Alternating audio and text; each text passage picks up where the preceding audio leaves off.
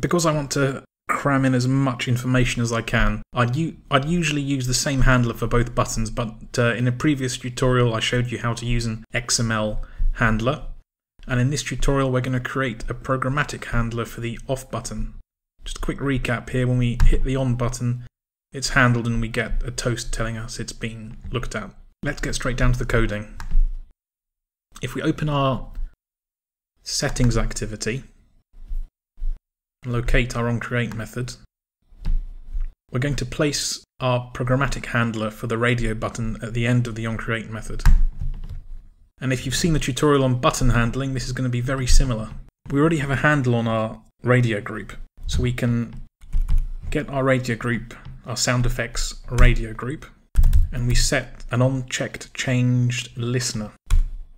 But we need to give it an onCheckedChangeListener. So let's make some space, and for convenience I've created one earlier, so I'll just cut and paste it. So we're going to pass in a new radio group, onCheckedChangeListener. And this little red line helpfully tells us we need to implement the method inside there called onCheckedChanged. Quite a few nested methods.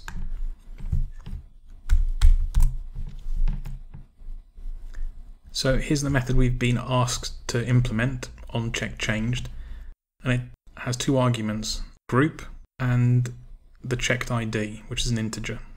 Now this programmatic handler is going to react any time a button has been pressed, and we should detect that, especially because we only want this handler to handle the check for the sound effects off. We've already got the handler running for the sound effect on. This should all look very familiar to you by now. I think the tutorials have picked up pace quite a bit. So we create a radio button, and I've called it selected button. And what we're doing is we're finding the view by ID, by the ID passed in as you click the button, the radio button. So if we go into our activity settings, when the off button is hit, this ID is passed in. So now we have a handle on the selected button. We need to detect if it's the off radio button. So if selected button.getID is equal to the ID settings radio button SFX off, we know that the user has tapped the off button. And to test it, we're going to use a toast again.